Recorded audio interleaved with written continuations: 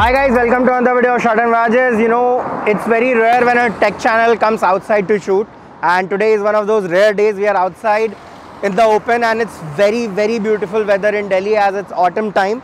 So today we are going to review, I don't think it's review technically, but just, look at it and from a, an amateur's perspective. So from my perspective, I'm going to look at this bike and I'm going to tell you how it is and whether you should buy one or not. So let's get started. We have the Trident 660 with us. This is the 660cc entry-level bike from Triumph. In one line, what a bike this is. I mean, I have loved my experience with this.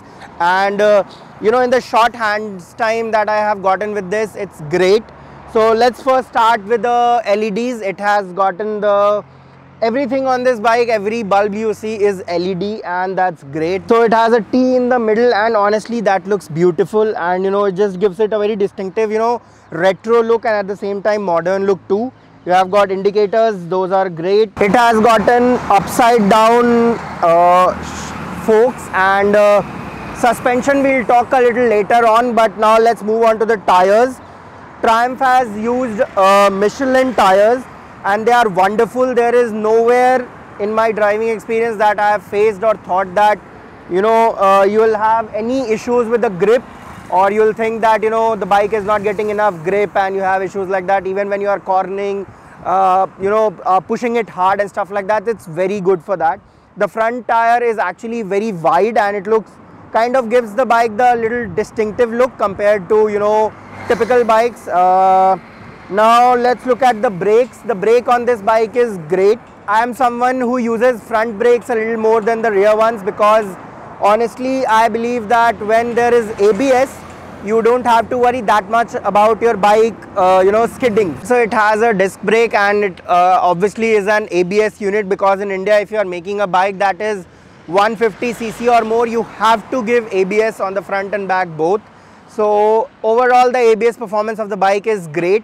One thing that I have felt at times is, the traction control is a little too aggressive and a little too intrusive. So, when you are doing basic like throttling, also opening the throttle, it will just, cut the power and the traction control will come in play, and, I think they could have gotten a little bit more leaner towards the traction control. Moving on, it is a 660cc displacement engine with a 3-cylinder design.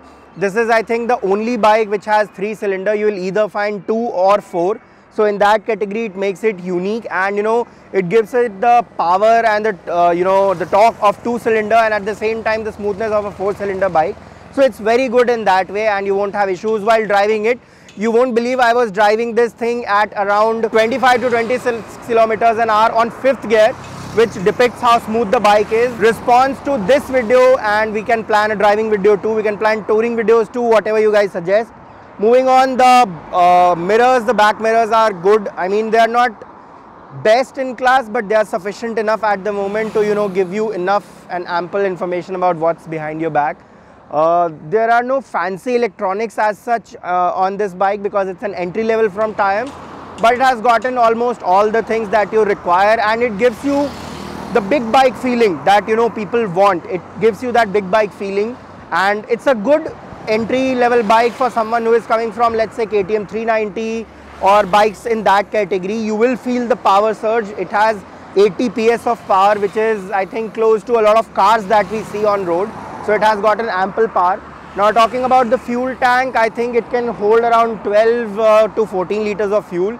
The mileage on this thing, again, because it's a 3-cylinder engine, is great. I mean, it can give you around 35 to 40 kilometers per liter mileage if you're driving it properly and on rain mode, but still I'm getting somewhere around 25 to 30 kilometers mileage easily out of this thing, and it's wonderful. I don't think I was expecting this much range from a bike like this. One thing I always question about these bikes are, how comfortable they are, because I have ridden KTM. They are not at all comfortable bikes. They heat a lot, and the seats are not that comfortable. In this one, the seats are very good and comfortable. You will sit in and enjoy riding the bike. The sitting position is also not very aggressive as it's a naked bike, naked street bike. City friendly in my opinion. So that way this is good. If you want a pillion too, you can do that. The pillion seat looks a lot smaller, but when you ride with someone at the back, they will not be uncomfortable at all. One with the bike overall, because you know, the overall ergonomics, the driving experience, everything combined makes it a good bike, a very good bike. The one thing that I love about this is the rear side of this bike, as the rear is like the best part about this, and you know, it gives it a very distinctive look at the back when you're looking it from the back. The big tires and the, you know, pointy shaped edge of the back, I love it. It's great. Now comes the point, should you buy this? If you are someone who is a hardcore bike enthusiast, I think definitely you should give it a look. It's on the pricier side, but again, it's a Triumph motorcycle, so you expect lots of things from them, and they have delivered too. It's their first this segment bike, and it's very good bike on that front. Now coming to the part whether you should buy it for city rides, I don't think if you are in northern India you should, because this will get heated up, not like KTM, but it will still heat up a lot. So you can go to something a more comfortable ride, but just for touring and going long distance, this is a perfect machine, and Trident has delivered on the performance part. So overall, if you are in the market looking at bikes in this price segment, you know, entry barrier to the big bike feel, this will give you that. One thing that I feel is lacking from the Trident is, you know, the wow factor. This bike doesn't have any wow factor for that matter. When you are crossing, it looks like almost all the simple bikes that are available in the market.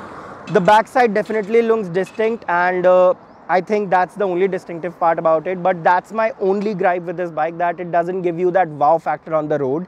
And the sound is also very lenient, and other than that, I don't think there is any issues. Also, one thing, there are lots of options available and accessories, like you can get heated grips, you can get quick shifters, you can get engine guard, lots of things that you can add to this bike. And I think in a city like Delhi where I live, a heated grip in winters is a must, and quick shifter also, because quick shifter is something that I love the most. It gives you the freedom to not always use clutch, and you can upshift very rapidly. It is just a quick shifter, mind you, not an auto blipper, so you'll have to take clutch every time you have to downshift, but for upshift you can do it without without taking clutch. And I think that's it from my side. Thank you so much for watching the video, guys. I'm very new to this genre of making, you know, automotive review videos, and I don't think I'm even good enough or knowledgeable enough to review it right now, but I just try to give my opinion, how I feel. So do let me know if you want me to do more videos like this. Thank you so much for watching.